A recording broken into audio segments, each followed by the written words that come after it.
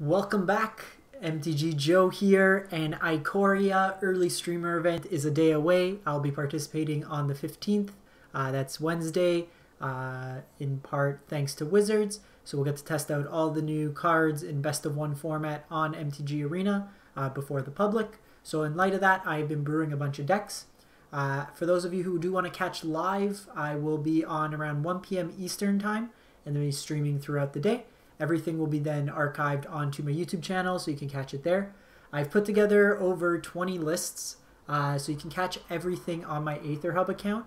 That's the easiest way to see everything. You can download the deck lists, everything like that. So what we have here is proof of concept. All of them are proof of concept, never been played. Want to test them out, early step, preface, before people say yada yada. So what we want to keep in mind, best of one format. We can't build a sideboard yet without really knowing what the meta is like, what you want to hedge against, and kind of focusing on some key cards. So early Ravnica standard, we had Jeskai control with Niv Mizzet at the top end. That deck was kind of the go-to in terms of control.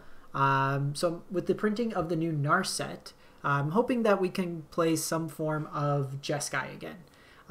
So the new Narset is a really versatile card, and there's some synergies. So this is kind of a Jeskai blue, white, red control list with a cycling sub-theme. It's more of a kind of tap out but not counterspell control deck, as opposed to what you're used to seeing in the blue, white decks. So new Narset is Jeskai in 1, so 4 mana, 4 starting loyalty. It +1s, you gain 2 life and add one of the Jeskai colors, and you can only spend that mana on non-creature spells.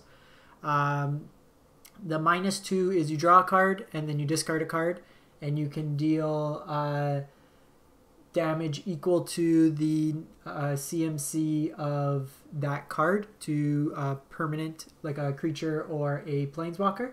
So there's kind of some synergy here. You can discard stuff and then get it back with Elspeth Conquers Death afterwards. Similarly, you can cycle stuff, and then, well, you can't do the cycle, but I'll explain in a sec. So you got Narset there, and then its ultimate is whenever you cast a non-creature spell, you get to shock something. Basically for the life gain ramp, and then like a cycling discard kind of effect as removal.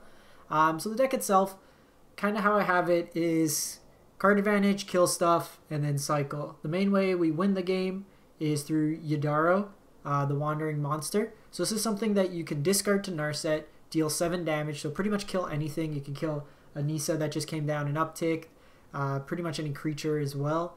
And then if this goes into the graveyard with Elspeth Conquers Death, you get it back as a 9/9 Trample Haste, which should close the game out pretty quickly. It also allows you to cycle in the early game, goes back into your library. So it replaces itself, goes back in the library. If you cycle 4 more times with it, you get to cast it for free. So that's why we're playing 4, even though it's legendary. You're not traditionally casting this as a 7 mana spell. Card advantage, you have the Omen of the Sea to kind of set up your draws, scry, keep it at instant speed. You can pick that up with Teferi and then recycle it that way.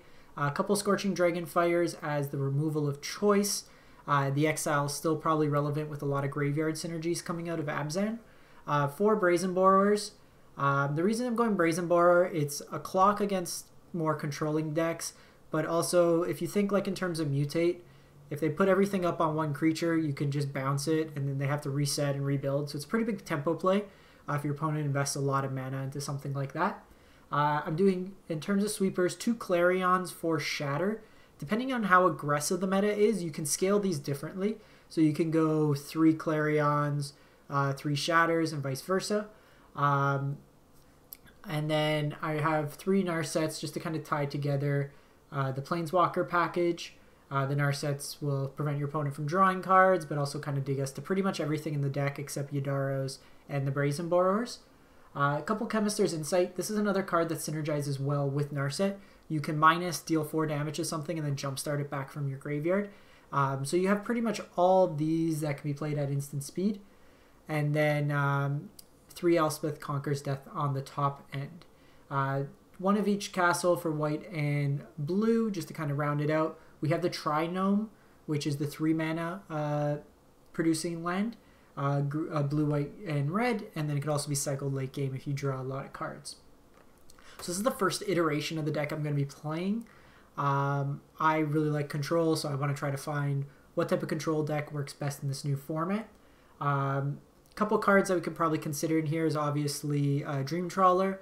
Might come in lieu of a Brazen Borrower, something like that. There's also the Ultimatum. So 7 mana, deals 5, draws 5, gains 5. So it's not as flashy as some of the other ones, but it's kind of like a Sphinx's Revelation in a way.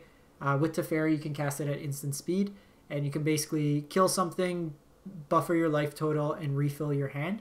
So that's something that I want to consider as well, just seeing how the deck plays out. We might want to just trim some Brazen Borrowers down and try those 2 cards there, or play it instead of Chemister's Insight. There's some options in how we can play that. There's the Jeskai Dragon Mutant thing. We only really have 4 targets. Yidaro, if we're casting Yidaro, we're not really going to mutate onto it, so it's not that reliable in terms of actually getting off the mutate ability. And the Castle Ardenvale creates humans, so it doesn't work that way either. So this is pretty much the first iteration of the deck. I will be playing this deck for sure tomorrow to see.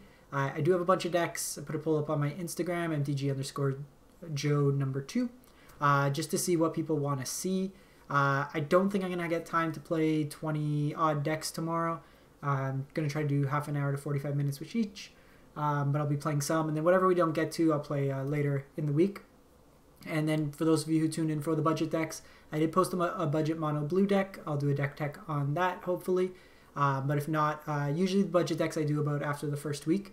Usually what I want to do is get a feel for how the format is, play a couple drafts or sealed. It's usually when uncommons kind of shine, and it gives me an idea of what I can put into decks there. It's easier on the interface when you have all your uncommons, plug and play, put things together, and we can go from there. Otherwise, hopefully see you tomorrow. Again, I'll be streaming from about 1 p.m. Eastern onwards on Twitch, MTG_Joe.